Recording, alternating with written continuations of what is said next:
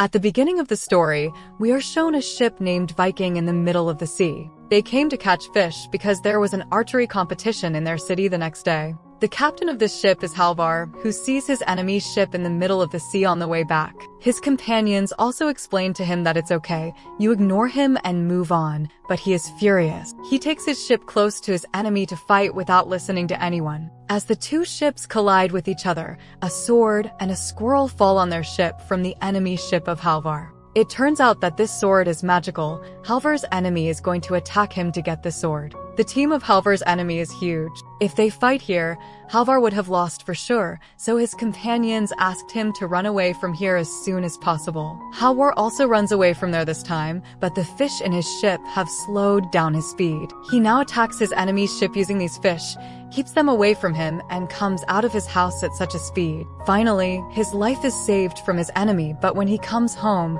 his life is not going to be saved because his wife is angry because Halvar did not bring fish for tomorrow's competition, from which he was going to get money. Halvar's son is shown who wants to be part of the Viking ship with his dad. Here we discover that the competition of archery is only because the winner will be part of the Viking ship. Halvar's son had practiced hard and was sure that he was going to win, so he tells his mom, "Don't worry, I will win tomorrow." On this, his mom says, "Son, remember, whether you win or not, you don't have to be sad." The competition starts the next day. Everyone aims, but no one's aim was on point. Now it's the turn of Halvar's son, and it is shown that he put an arrow in the bow and pulled it, and on the other side. The middle of the boat is hit with the right aim, but this is not done by Halvar's son. Halvar's son's arrow is still in his hand, and this attack is done from behind. Whoever it is, he is more talented than Halvar's son. He also aims now, and the target goes right on the arrow. It means if he had also aimed,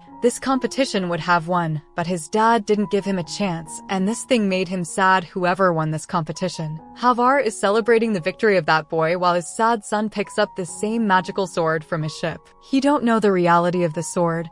There was rust on this sword at the moment. When he cleans it, there is something written on it. On the other hand, we see that Halvar is now telling his new assistant about the same sword. When Halvar shows him the sword, this boy is surprised and tells him that this is the sword of Odin, which has the power to turn anything into gold, but no one knows how to use it. Meanwhile, Halvar's son says that the method is written on it, but Halvar ignores his son's words again. Halvar's son takes the sword from there, and when he uses the sword with the help of the method written on it, the sword begins to show its magic. A hen was now made of gold. Everyone was surprised to see this, and starts trying to get that golden hen.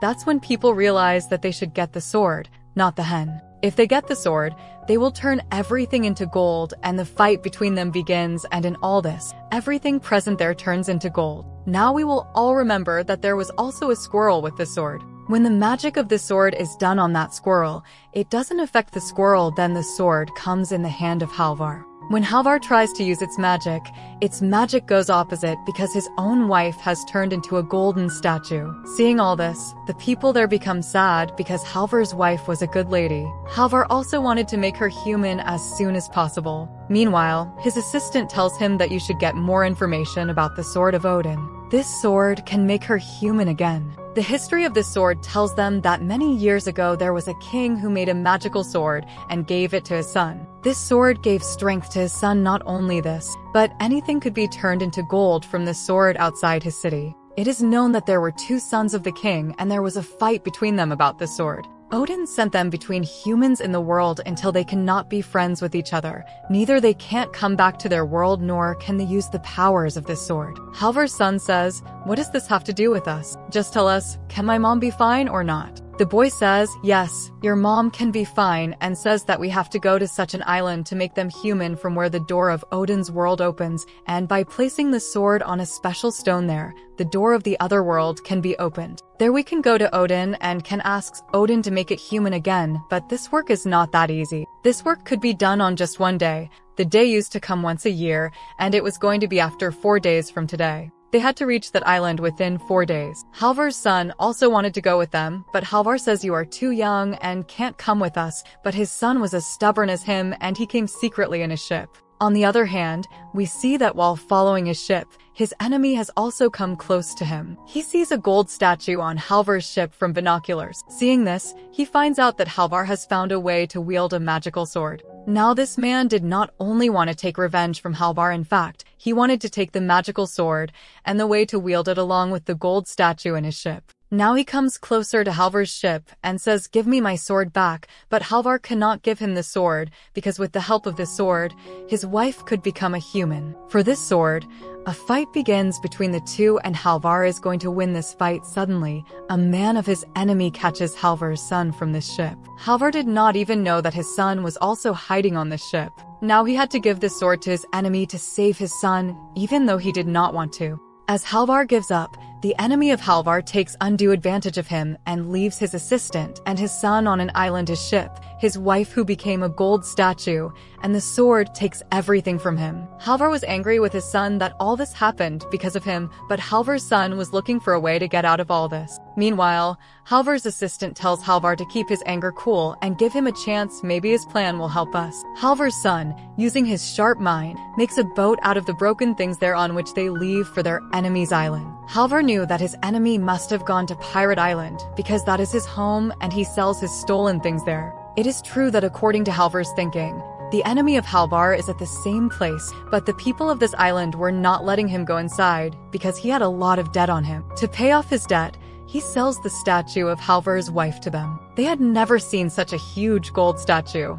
With this statue, not only did this man's debt break, but his rule began on this island. Now this man becomes greedy, and using the magic of the sword, he turns everything of his companions into gold. Now we are shown Halvar and all his companions who have now reached this pirate island. Now, because Halvar's enemy had become a kind of king here, there was a lot of security around him. Halvar, who wanted to go to him and take that sword, seemed impossible now. Meanwhile, Halvar's son gets another idea and he tells everyone that why don't we move inside as dancers. His idea works and they get the entry inside. Now, because they were dancers, they had to dance in front of the enemy of Halvar, and the enemy of Halvar liked a lot. While dancing, Halvar's son saw his mother too. He was going to take her, but in the meantime, another man picked her up from there. His son follows his mother's statue and sees that those people are going to cut his mother's statue. While dancing here, everyone also finds out that these disguised people are none other than Halvar and his companion. As they know this, a new fight begins between Halvar and his enemy.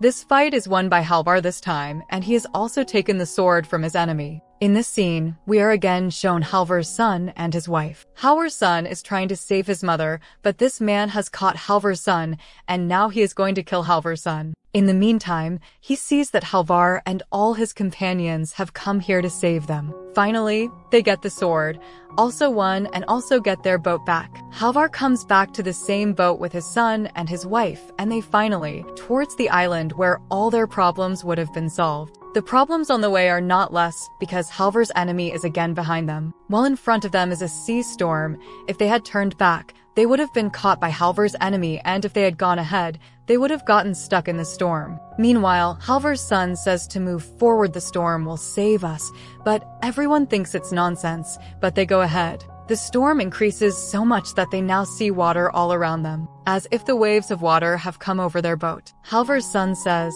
"Don't be afraid, these waves will take us out of here." According to him, the storm took them out of here and left them on the same island as their destination. This island is made of ice and not everyone was able to climb it. Halvar's assistant and Halvar's son both climb it and reach a place from where the door of the other world has to be opened. This is the door of the world of Odin. This boy says to Halvar's son, "Put the sword of Odin in this hole." Halvar's son asks, "What will happen if you do this?" The boy says that if you do this, your mother will be saved. As he said this, he pushed Halvar's son, and he fell to the other side while that sword is now in its right place. We see that gold has started to come out from all sides, and all the cracks here are filled with gold water, and the door of the other world has also opened. When this boy goes near the sword, we see that this boy is actually the son of Odin. In anger, Odin turned him into a human and sent him to this world. At this point, He tells Halvar's son that because of the curse given by his father,